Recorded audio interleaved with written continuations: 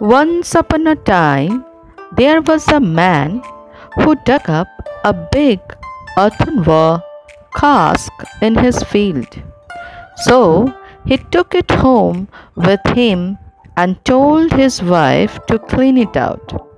But when his wife started brushing in the inside of the cask suddenly began to fill itself with brushes.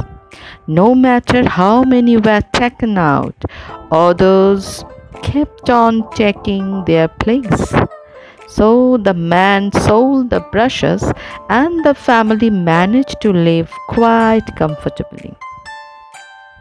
Once a coin fell into the cask by mistake. At once the brushes disappeared and the cask began to fill itself with money.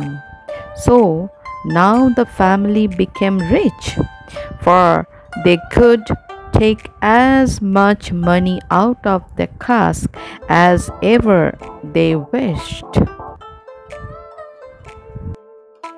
Now the man had an old grandfather at home who was weak and shaky. Since there was nothing else he could do, his grandson set him to work shoveling money out of the cask.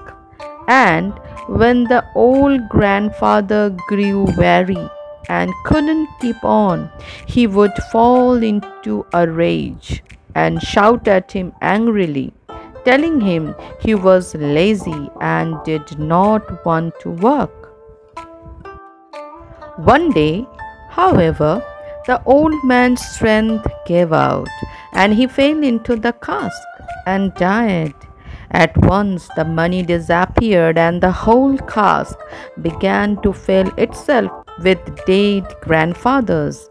Then the man had to pull them all out and have them buried.